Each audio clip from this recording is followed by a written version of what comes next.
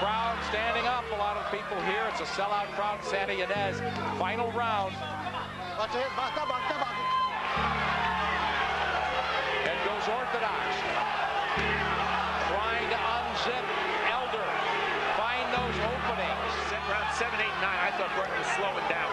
He really came on. I thought he took the last two, and it's a good thing that the weigh-in. Oh, Elder with a left hand, and Burton is in big trouble, holding on for his life here. Stevie's not going to make it. There goes the left. Ebo Elder. 3, 4, 5, 6. Are you all right? 7, 8. Are you okay?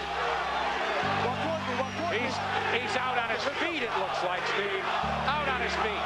He barely lifted his leg when the referee asked him. You got to stop it. There's the left. An unbelievable, stunning turn of events.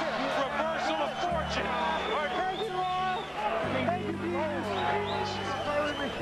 Lord, I thank you for this gladiator, this man with such heart, such skill, such determination.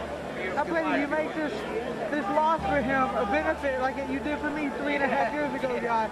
Make it the best thing that ever happened to him so that he'll turn his life completely to you, God. And he'll understand nothing in the natural is worth anything.